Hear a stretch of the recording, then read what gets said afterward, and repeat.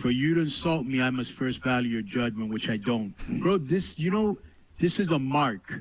A mark, bro, a guy that's never been in the business. And how are you sure that it wasn't a joke? What makes you... You read his mind? Sure that it... Do you listen to the show? Probably not.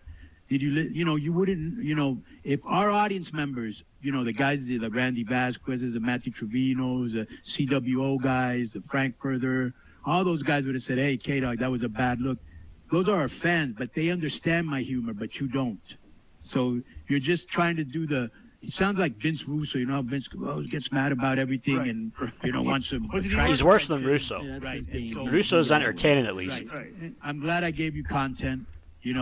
Next time I see you, I'm going to give you a consolation prize, which is the snowman. That's when I on your face and then a stick of carrot in your mouth. Nothing.